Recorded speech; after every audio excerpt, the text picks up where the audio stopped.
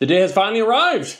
We're gonna smash our own burgers because I'm sick of eating bad food. You might have seen the last video where I was at McDonald's eating their chili double cheeseburger and I was just so disappointed. And I'm sick of being disappointed. And I'm not a negative person. I want to review good food, so let's make our own. Got a bunch of ingredients. I'm gonna prep it all, but I will take you with me and show you and talk you through what it is I am doing and why I'm doing it. So I will see you over at the cooker. I've got some 80-20 beef mince, and this is absolutely perfect for doing your smashed patties. It's the only one I'd recommend. I wouldn't do anything less than 20% fat to mince ratio. So we're gonna weigh these patties at 2.5 ounces. Let's see if I get it spot on. Okay, 3.1, not good. 2.5 ounces is, oh, there we go. I'm gonna need 2 of these because I'm doing a double. So what you're gonna do is just make some balls, but don't compress too hard. That will absolutely ruin it. You still want the gaps in the mince like that. See this? I mean, that is perfect. Let's see if I get this one on the money. Oh, 2.3, so close. Inside this mini shaker here, we have 4 ingredients. It is salt, black pepper, onion powder, and garlic. 2-2-1-1 ratio, salt, pepper, garlic, onion powder.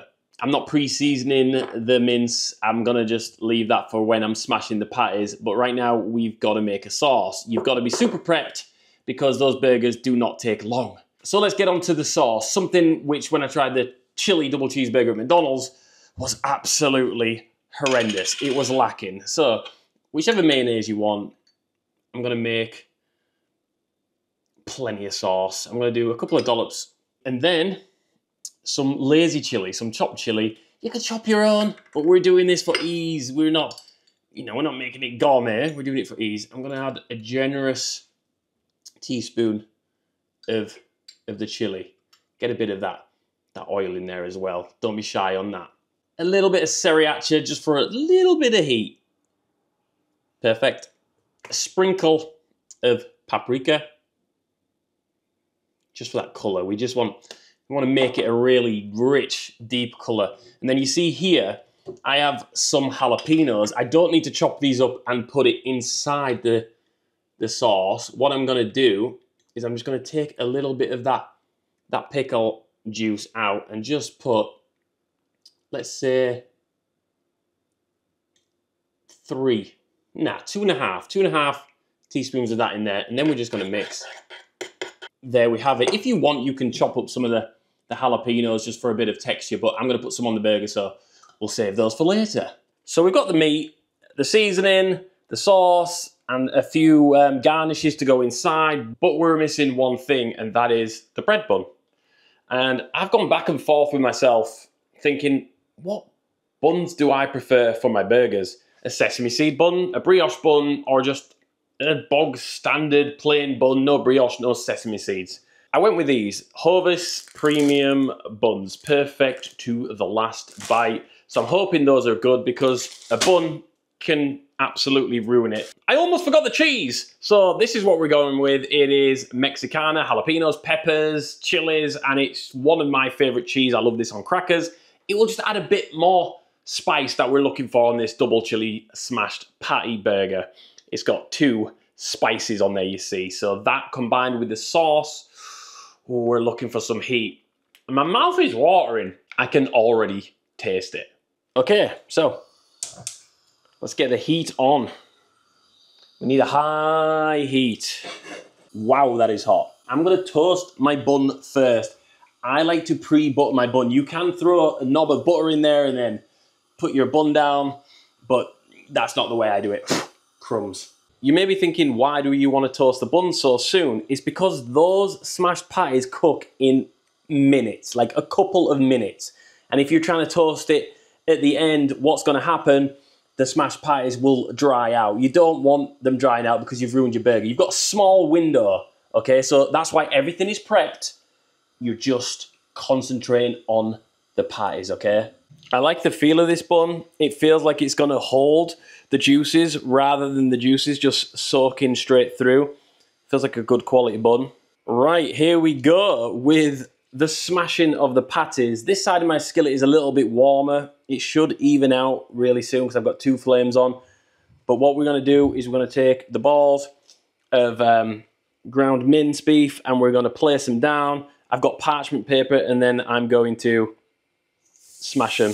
That's exactly what you want. You want to hit them with that heat, that sizzle.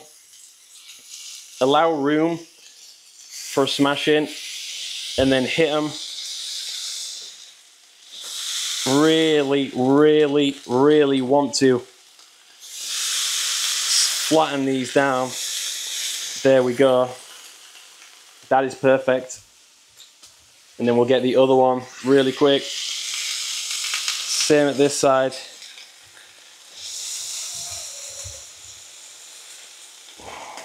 And now hit them with some of that seasoning we prepared. Don't be shy, honestly, because you can't re-season once the burger's done.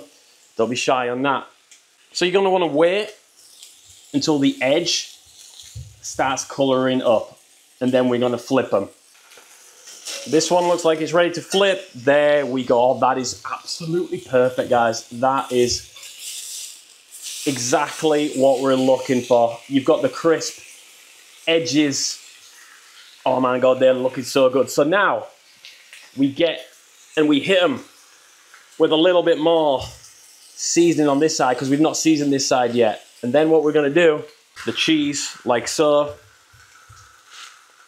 and like so. And then we're gonna take that, we're gonna stack it, allow them to finish off cooking. We're gonna just hit it with a little bit of water and then we're gonna steam it just a little bit. And then we're gonna steam it until it's finished. You can hear that. That is gonna keep in the moisture, it's locking it in. It is steaming there. Be careful, don't put too much water on. Obviously, heat, water, you know, it's not a good combination. See how quick these things cook, honestly. And obviously be careful if you're doing with cast iron, this is gonna get really hot. Look at that. Look at that, guys. That is looking like the perfect smashed burger, isn't it? I think 1 more minute and we're done. Here it comes. Oh, double smashed patty with Mexicana cheese, looking like something out of heaven. Look at it. What's next then? Okay, jalapenos. And I'm not gonna be shy on those. Just like McDonald's did, we're gonna go with a couple of pickles. Just 2. 2 is enough. Some of this sauce. You can sauce the bottom bun as well if you want. Just put a bit on there as well. Oh my God.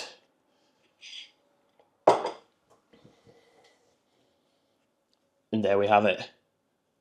Look at the state of this. I can't wait to eat it. Let's go. Let's go. My, oh my. Wow. I'm impressed. This is the first one I've done on the channel. And believe it or not, that cast iron skillet is brand new. So this is the first attempt. And this is all because of you, McDonald's. I wanted an actual double cheeseburger. So that's what we've done. Look at it. Look. Oh, we got to eat this, guys. How much would you pay for that? Honestly, name a price down below in the comments. Like, you get served that. What would you pay for it? Can't tell you what my mouth is doing to me right now. Okay. It's all right looking the part. How does it taste? It's going to be messy, guys. Okay? But I'm doing it for you. And I'm sick of eating bad burgers. Ready? Cheers.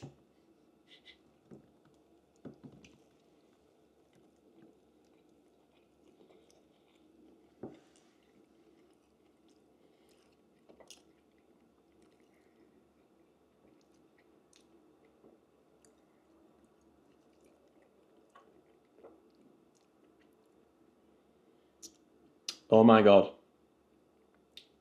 Oh my goodness. There ain't nothing dry about them smash pies. The sauce works so well, the Mexicana cheese. Obviously the hit from the jalapenos and the crunch of the pickles. The patty's seasoned so good. Bun, it was a great choice in bun.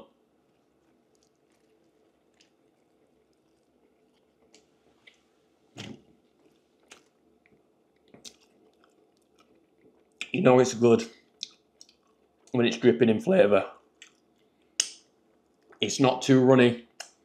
That's what you want. The juices from the meat, even though it's so charred and perfect, coming out because we steamed it at the end.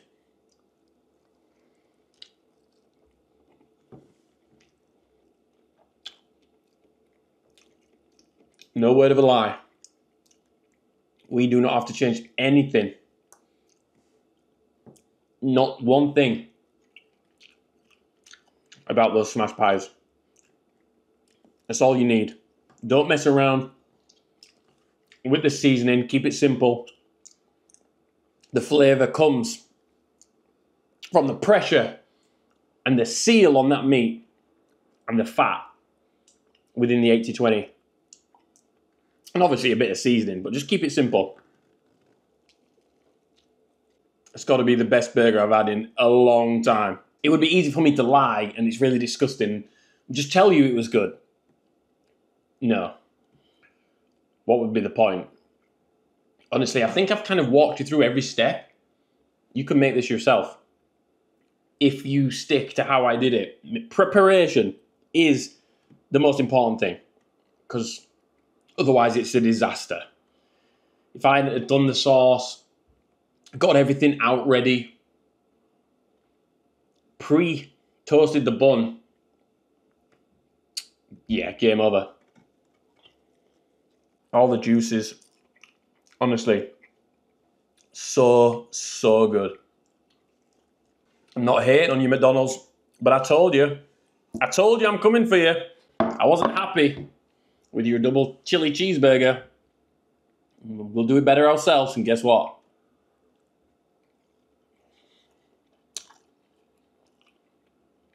Oh my God, we nailed it. We nailed it. That couldn't be improved. How could it be improved? I don't know. Because I've done it myself, seasoned how I like, everything how I like. Is it a 10 out of 10? I know that's what you're asking yourself. Is this the first 10 out of 10 on your channel? What could have been better? The lighting on this video could have been a little bit better because I am in my kitchen at home. I am real. I will give it a 9.2 out of 10. It was excellent. Is a chili burger my favorite burger? No, but it is right up there. There are ones that I like more. So what I want you guys to do, if you want to see more of me doing burgers at home, smashed burgers though, because they're my favorite, I will do it 100%. But leave a comment and let me know what to put on it. Definitely could have had better positioning for the camera, lighting, etc., etc., but we'll work on it. This is just the beginning. 9.2 and a hell of a start. Leave a like if you enjoyed it and you want to chow down on one of those, and I'll see you in the next video. Peace. I didn't get that messy, did I? Thought it would be all dripping, but you don't want to see over there. Over there is an absolute shithole.